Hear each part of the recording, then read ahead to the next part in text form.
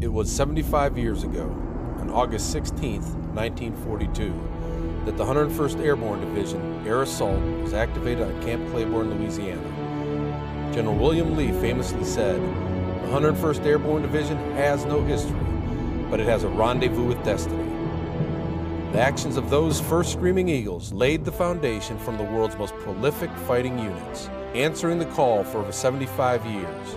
Screaming Eagle soldiers have sacrificed their lives for America, for freedom, and for each other. Their stories, our stories, are the stories of legend that will be told for years to come. Be proud. The legacy of the 101st Airborne Division is formed by the sacrifice and nobility of generations of warriors. Let us recognize the storied past, the present, and ultimately this great division's future. The next generation of soldiers will write new chapters to our history, meet their rendezvous with destiny, and continue the legacy of heroism of the 101st Airborne Division. Air Assault!